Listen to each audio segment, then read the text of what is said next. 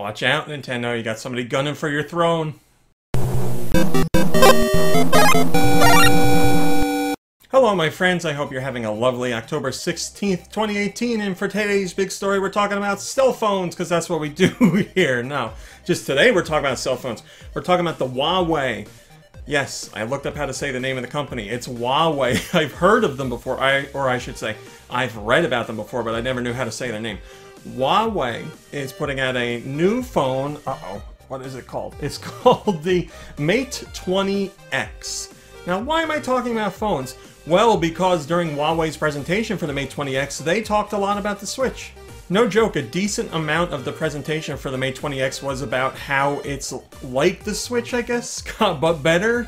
They were saying, like, look, the Mate 20X has a bigger screen than the Switch, and it's got a better resolution than the Switch, and you can add in a controller as well. As you can see, it's got like like a circle pad and a D-pad. Real D-pad, though, so one-upped on Nintendo. But I don't know if those things come with this device or if you have to buy them separately, blah, blah, blah, blah.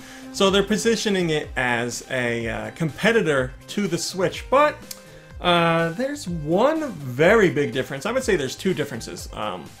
First up being, it's obviously not going to get the same software support that the Switch is getting, including Nintendo's own first-party games, which will never be on that device. So unless it's like a Google Play game, then yes, it could appear on that, but that's not going to be the case here. The real difference is the price. As you know, the Switch costs $300. The Huawei, I forget the name again, Mate 20X is going to cost over $1,000. Kind of hard to position yourself as a competitor to the Switch when you're like, here's our thing, it does everything the Switch does, but better. We don't have all the same software, and you gotta pay $700 more. Alright, everybody, line up, let's do this. Now, obviously, God damn it, the Mate 20X, why can't I remember that? The Mate 20X has stuff that the Switch doesn't do, like cell phone technology and a browser and stuff like that. It does all stuff that cell phones do because it's a cell phone, a smartphone, a mobile phone, whatever you want to call it. But yeah, it's very weird to see them play up the gaming aspect of the device. I think it's cool that it features that kind of stuff, yes, but to say like, why go for the Switch when you could go for this? Well, money and games, that's why. Sean Snockto over on Go Nintendo says, hi, I'm Joe CEO from Huawei, and today we're going to compare oranges to apples. Yeah, that's really what it seems like.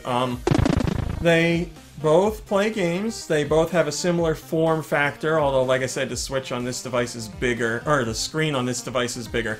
But yeah, you just really can't compare when it comes to output of games. You're going to have a lot more traditional games coming on the Switch, and then of course, again, the price. Like, you can buy 3 Switches, this is going to be over $1,000. You can buy 3 Switches for the price of one Mate 20X? Is that what it's called?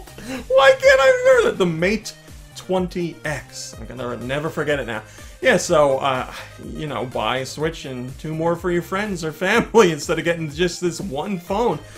I don't know, maybe they got like some big game announcements in the wings that'll woo more people over, but it's gonna have to be like some major announcements if you're gonna expect people to cough up $700 more. So, as a phone, I don't know how this device is going to do, but it certainly seems like a nice one.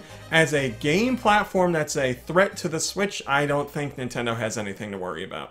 Alright, my friends, that's today's big story for October 16th, 2018. Thanks for watching, liking, subscribing, and commenting. It's very much appreciated. I'll be back tomorrow for whatever tomorrow's big story is, and I sure hope you'll join me to check it out. So until then, have a lovely day and a lovely evening, and I'll see you in a few short hours.